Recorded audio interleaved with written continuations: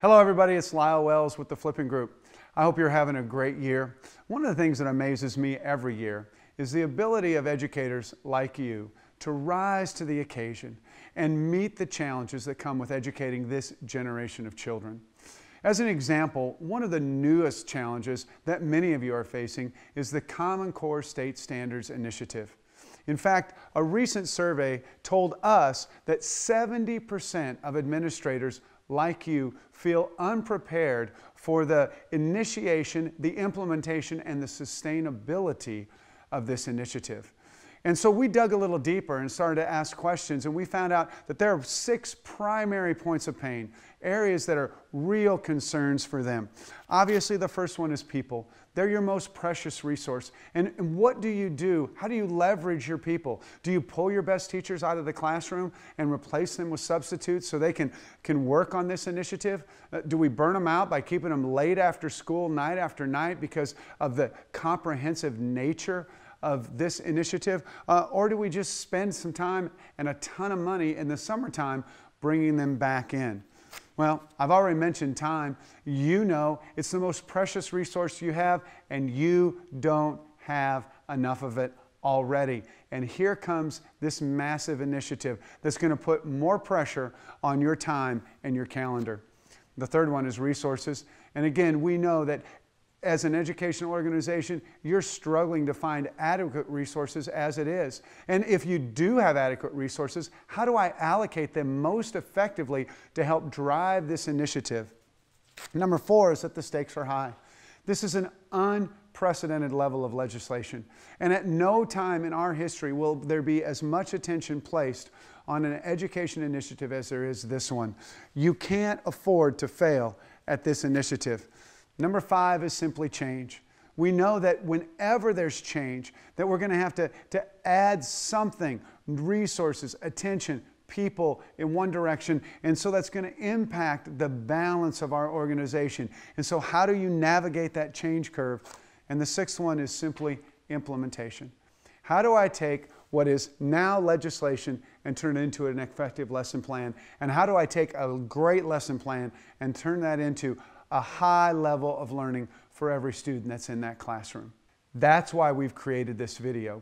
The 7 keys to smooth and effective implementation of this initiative. The 7 keys to the smooth and effective implementation to the Common Core Standards Initiative. We've identified these keys both by leveraging the experience of our curriculum experts and talking to educators like you. And we know that these 7 keys must be present in order for this initiative to thrive. The first is vision. Without a clear vision, we don't know where to go, and people that want to follow don't know where they're going. So it creates a demotivation. There's a lack of clarity, and without vision, there's confusion. Confusion doesn't drive performance. Confusion negatively impacts performance. The second key is attainable objectives. Now, without attainable objectives, we're going to have disorientation.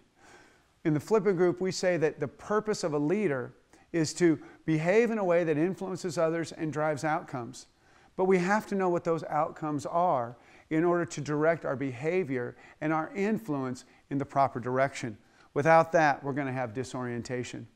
And when I look at these 2 words in red, confusion and disorientation, I think it describes the circumstances of so many of you right now, and we're here to help. The third key is this: it's simply skills. Teachers are constantly being given new curriculum and new responsibilities without the skills to deliver on that. And without skills, their anxiety goes up. And when their anxiety goes up, it impacts their performance and it impacts the culture of their classroom. Neither of those are highest and best for our kids. And so we need skills to help us attain the objectives to fulfill the vision. The 4th is incentives. And I'm talking about so much more than money here. But if we're going to cast a vision, if we're going to set attainable objectives, what's the reward? Because without a clear incentive understanding, there's going to be drift. The reward to effectively implementing this process is this: For our students, it's that they have access to some of the best curriculum and some of the best instruction that they've ever had. For our teachers, it's a clear path forward. It's a map for them to take step by step every day into the classroom so they can walk through the door and do what they've been called to do, teach their subject, and impact the lives of their students. The fifth is resources.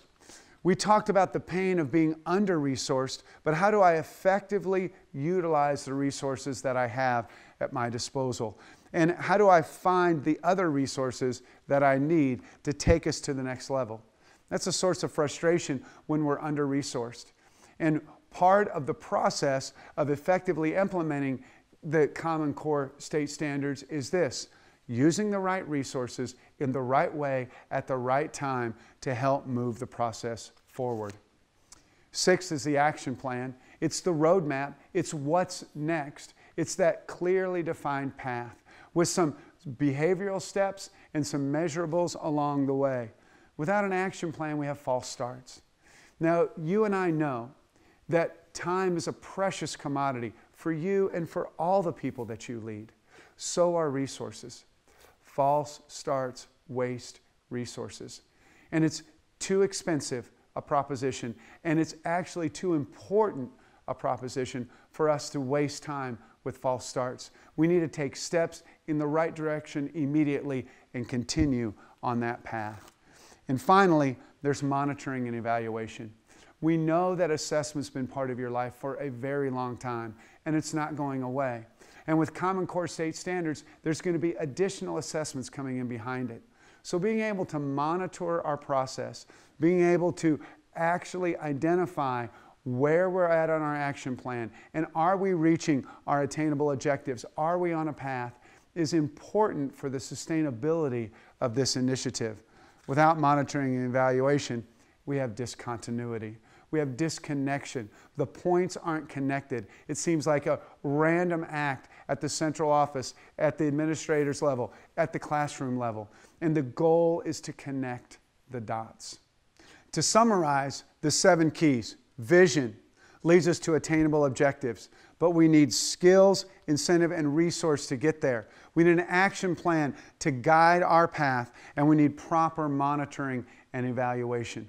Now, we know that CCSS is a complicated initiative, and you need a comprehensive plan. Our heart at the Flippin' Group is to serve you, and ultimately to serve those you serve, teachers and children at each campus and in every classroom. We want to impact communities using our tools to equip you and empower you to your highest and best performance. We want to help you solve this unique challenge. To do that, we've created a solution called Common Core Connection. Now, we're all familiar with Common Core, but our goal is to help you connect the dots, to take the resources, the time, the people, the curriculum, and align it and connect those dots so that the legislation truly is seen in the lesson plan, and the lesson plan translates to a higher level of learning than students have ever experienced before. Now, how do we do that? Well, we start with a curriculum guide. We've talked about an action plan and a roadmap, and our curriculum guide, in-depth, vertically aligned K through 12, is the best tool that we can possibly offer you to help you reach your objectives and fulfill your vision. So this is the trail guide, but you're going to need trail leaders to guide you on that path. And so we're going to do professional development and intense pouring into of 5 of your most action-minded leaders.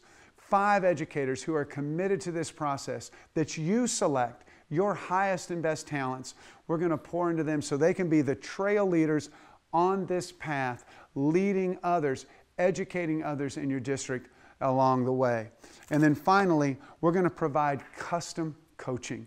Now, we understand, we've sat in your chair, and we know that as an educational leader, no day's the same. No district's the same, no community's the same.